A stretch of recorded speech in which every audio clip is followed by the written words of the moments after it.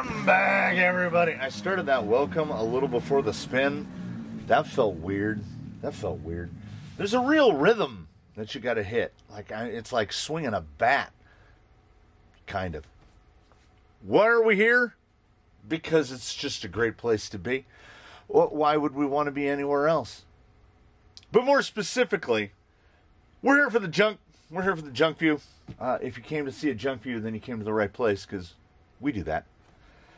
The subject of today, the topic, is the Super BRKRC, and I will refer to them as the Super BRKRC from here forward. It's a crawler. It's a siped crawler, though. It's got little sipies on it. It is thoroughly Amazon. This is a very Amazonian tire. We've got full ribbing and belting. Guys, I don't know specifically what they're doing down at the knockoff and clone factories. It has an appropriate... Can you tell that foam has been mounted inside? Ooh. Spider insert, spider foam. Honestly, feels pretty good. Right in line with a typical medium. Feels like a medium. They have been ventilated. These were provided to us by the kind gentleman over at the RC Underdog.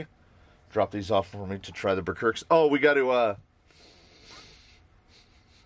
It smells almost like nothing. There's like a hint.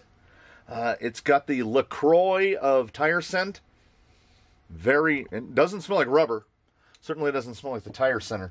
It has very little odor at all. These are very lightly used. There is the tiniest bit of feathering on the edges, but we countered that feathering by not paying attention. So these tires are non-directional. They are not directional in any way. So I didn't pay attention when I mounted the other three. So some of them might have a feathered edge towards the front. Some of them might not.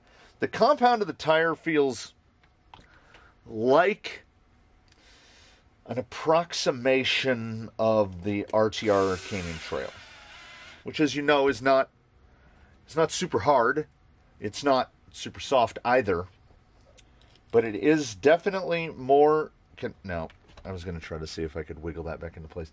It inspires more of a feeling of confidence than tires that we've been seeing recently. And as you can tell, bubble juice, absolutely, and most certainly not required.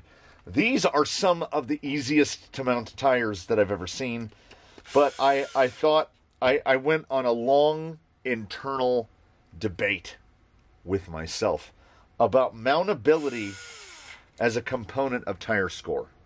And I thought, no, because it's almost complicit in allowing tires to be difficult to mount. Tires should not be difficult to mount. If they're a very soft compound, they're going to get hung up and stuff. But every tire should come with the things that are guaranteed to tires. It should have a decent inner lip. It should mount. The hole should be the right size. So scoring it, to me, somehow seems like on some level we're allowing for improperly made stuff. So we're not going to do that. The only time you will hear tire mounting is when I say, in this instance, these fell onto the rims, and they don't have slip. They'll fit on a normal 24 millimeter ring. That's good. We are going to, I've made an executive decision because I neglected to do this in the order that I had initially intended. I like to give you an idea of the size and the weight. Stuff people might want to know. So we'll do that in this thusly order. We get the Canyon Tire Size-Eminator. It might have been a little over squished. 118. They're claiming 120. It's margin of error. Pretty fat. 47. Feels Feels all right. Feels all right. Doesn't feel terrible. In this combo, okay, let's see how well calibrated I am. Some wants to say 178, so I'm going to say 184.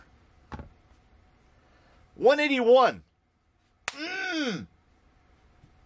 If you're quick on the arithmetic, that's dead center between my first mental inclination at 178 and my guess at 184. 3 grams. So the finger calibrator, they can't feel temperature very well. I can pick up the hot things, but apparently the weight calibrator in the fingers is still pretty good. 3 grams, off by 3 grams. There you go. The Super BRKRC.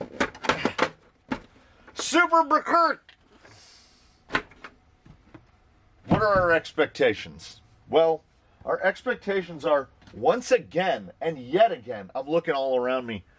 The blue one has gone walkabout again. I just had it. I had just you see where I had it here because I wanted to add self-right. People have asked about the self-righting. I think this tire is going to do excellent at that. It's really, I can't really make a forecast about overall drive. They don't feel super terrible. But the fact that the compound doesn't have any odor is at least on some level worrying a little bit. So we will see how these do. This is going to be the 8 until time tells us to change it. Slick Rock, Daphne's, Quail, and the Notch. Daphne's third. We do the bumps at dead limit. We do a self-righting test, which doesn't have to actually be in the order. It's whenever we happen to roll and we do a self-right test. I would like to get 2 or 3 in, so sometimes we drive a little rude to try to provoke it. And then we test it on Slick Rock Wet, which is, of course, forward drive, directionality, and positionability. Side hilling, the combination of forward drive and directionality and positionability. The ability of one set of tires to work without the other. Bumps are self-explanatory. That's is me explanatory. That is the tire to insert relationship. Self-righting is what we've got. And then wet is, does it work in the wet? I think we've got a pretty good refination. I think 8 things. I would like to keep it under 10. The Junkview tire testing regime for the moment remains unchanged, but we will be modifying it to be more in line with the Junkview tire testing protocol. Super BRKRC. Let's see how we do. For the purposes of viewing junk, I have opted to not just embrace chaos, but to grab it and pull it near and really snuggle up with it. And that's not clean the rubber that was left over from the last time we did one of these. Just leave it on there.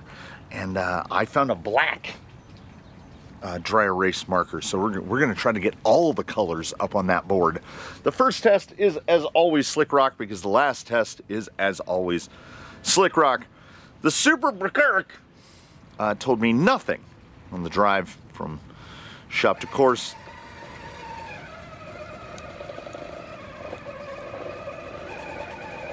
This is anticipated.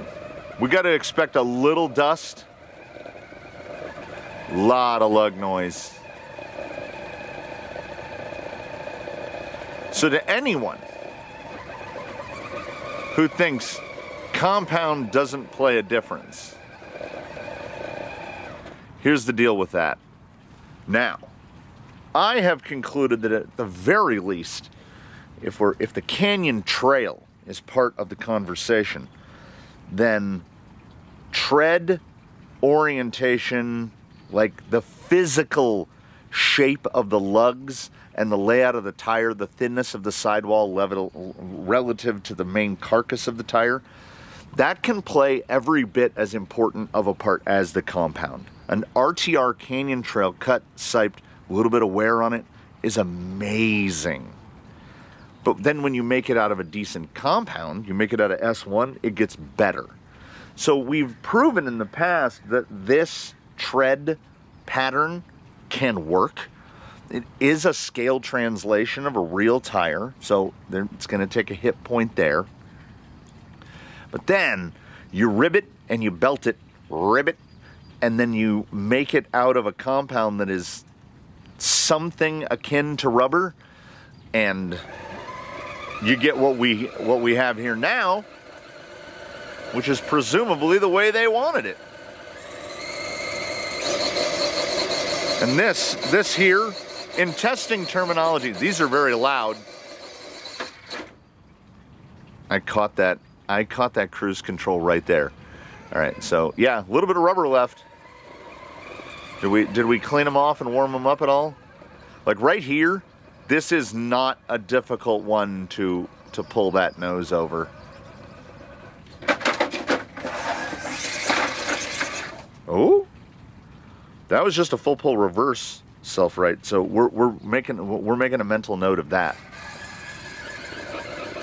Super Burkirk, you've got to get wheels on wood. There we go. Whew. We've got some formalities to do. All right, fine. Ordinarily, I would go, well, we have no chance here, but let's see if we can at least get into shuttle position.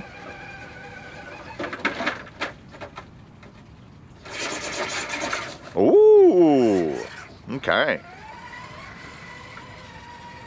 I have a number.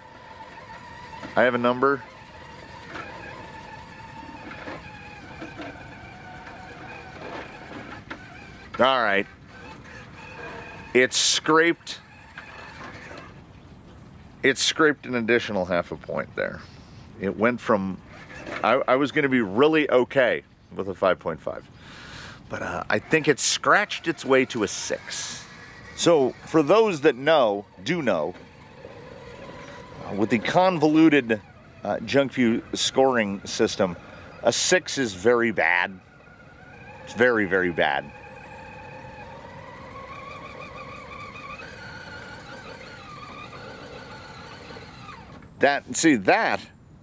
We've got to be using the side lug. And an instance where the ribbing and the belting are not negatively impactful. They'll help stiffen up that sidewall so that we can get through there. That was far better than I thought it was going to do. But now see, we'll do a transition here. This is more forward drive oriented. Can we get here? Can we get here?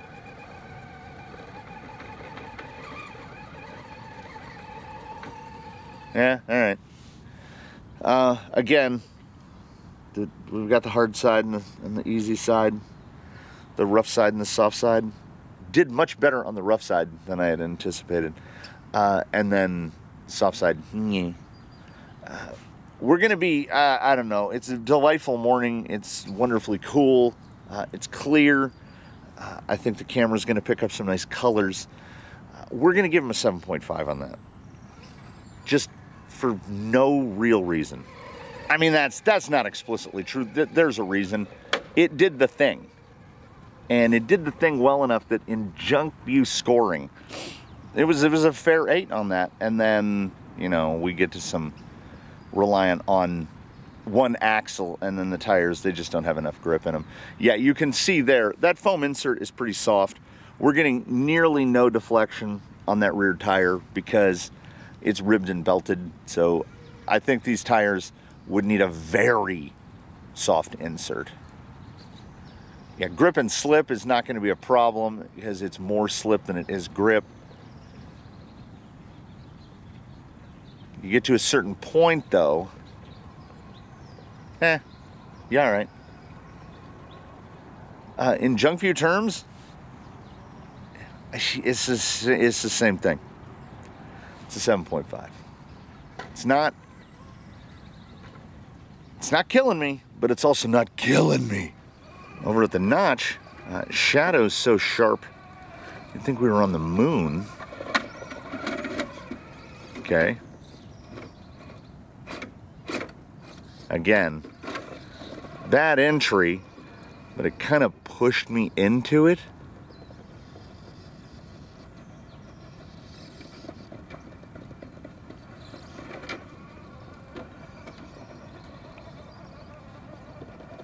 I'm just kind of watching the lugs move.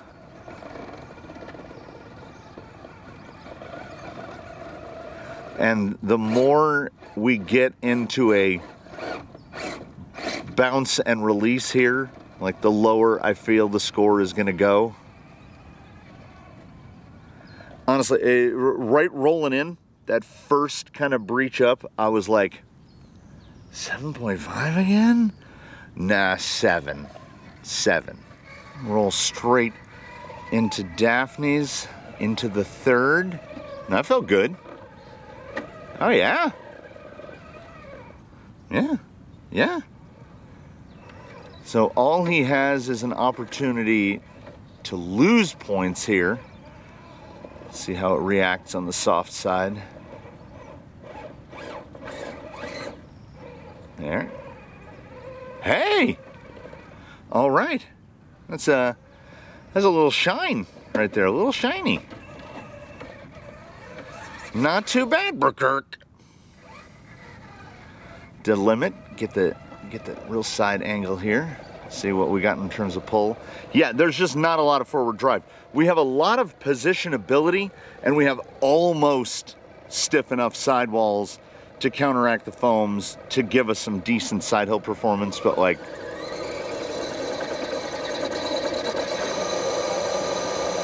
both the compound and the composition, the make of actually what the tire is, are not really conducive. Like, there's black spots. We're leaving spots out here too. So we're supposed to be bumping anyway. I was kind of curious. What you're looking for, not just the donkey, not how high is the kick, but do we land in a straight line? Do we stay true to the direction that we're trying to take?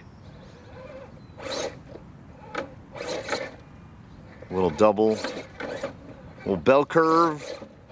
Yeah, you got to bell curve it. On the bell curve, it's okay. It's modestly all right. Does a little bit better on a lower speed bump. The big bumps will tend to pop the rear end a lot. Let's try the big. Yeah, okay. Man, like, I want to say 7.5 again. But I'm going to go with a 7 on the bumps because sometimes it's a little unpredictable. Now let's see if we can flop this thing. We haven't... No. Sometimes baseline is like... Would you say flop? Too much, dude. Too much. Very shiny on the inside. I mean... Am I right or am I right? I thought I got enough entry angle there. I just want to bounce it off the side here. They don't have quite. Hey, see? Just like that. So we'll try the forward.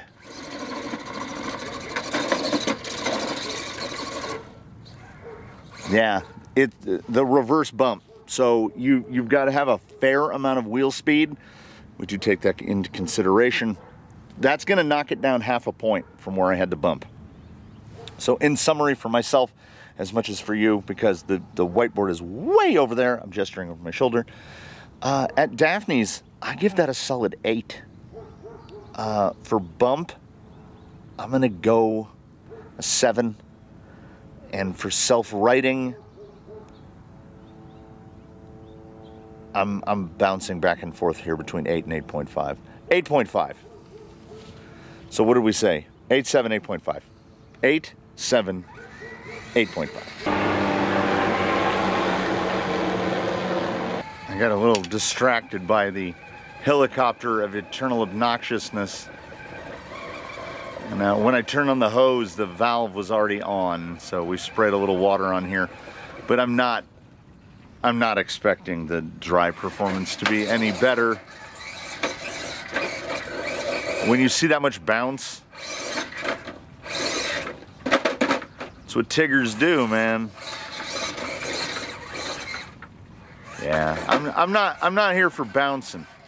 So if you can get to the top of the hill using nothing but throttle, I mean, good for you.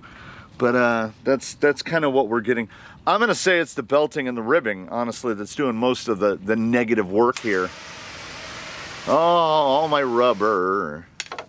Ooh. Ooh. I've said this in many a Junkview in the past, but can you smell what the 5 is cooking?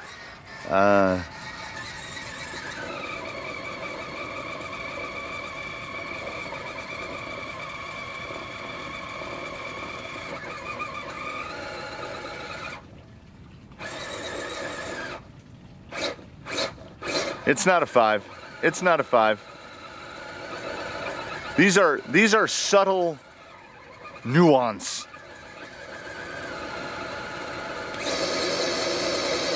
I mean, it's what we get with wet.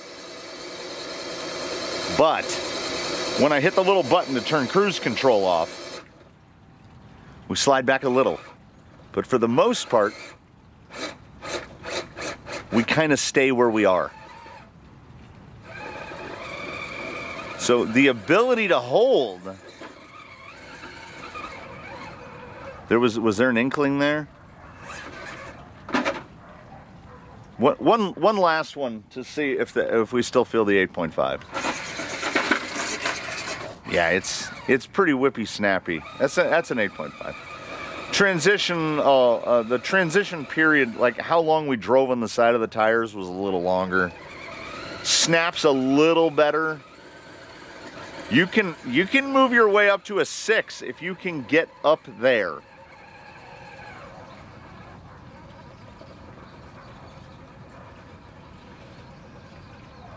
Trying not to. Oh no, no. I thought there was the faintest glimmer. 5.5. Pardon me for a moment here while I do some mental math, because I've gotten so accustomed to the kiss that I forgot my phone, and I wanna wrap this up right here. I gotta figure out a route to get up onto. There we go. Almost. There we go. Hey, that's almost framed. Super. 6 at Slick Rock. 7.5 at Daphne's and Quayland. 7 at the Notch. 8 at Daphne's Third. 7 at the Bumps. 8.5 on Self-Reading. 5.5 I give it to get it on the wet. It doesn't just fall off, but it's close to as bad as you could. That's a total points across 8 things of 57. And this one was really easy to do the math, because if it had gotten a 56, that would be a 7 even. So it's a 7.1 and change. And a 7.1, yeah, I mean, you know, you do the mental math. That's 7.1 in Junkview scoring, which is, I don't know, like a 3.5. So not totally hopeless, but certainly not recommended. It's not a good tire. And I think a part of it is compound, but I think potentially a bigger part of it is the belting and the ribbing. I think the construction is hurting us more than the compound. So this is very, we have now fallen, Ally Express has been hitting, to make baseball analogies, doubles and triples, and Amazon as of recent been grounding out softly to the pitcher. Like, he's not even hitting it out to the shortstop. But this is what we've, this is part and parcel of the Junkview. This is kind of what we've come to expect. More often than not, a tire is going to be, a 7.1 is bad. I'm never going to recommend to you anything in a Junkview really that's under an 8.5, basically. It's got to do about an average of 8.5 at the skills. And we had a couple glimmers. Daphne's third looked really good, and the self-righting is good because the self-righting isn't taking into account that the ribbing and the belting that's killing the forward drive. If this tire was not somebody get out their Dremel and grind off all the ribs and belts on the inside, and this tire would probably, we could get as maybe to an 8. I still don't think it'd be an 8.5 because the compound's not right. So there you go, another Amazon Super Brickirk is right there in the midst of not the worst and not the best. You are lukewarm, so I spit you out. Not great. Not unexpected. So, thanks for dropping by the canyon. Thanks for watching this one. Please do comment below. Please do like and subscribe. Do consider, just for a moment a day, just consider a channel membership. In between now and the time when we meet again, I please do invite you one and all to do your very best to have a good one, everybody. We will see you again very soon here from the canyon. We're just gonna smash and dash this off. No slow rollout. We'll catch you next time, whenever that might be. We love having you.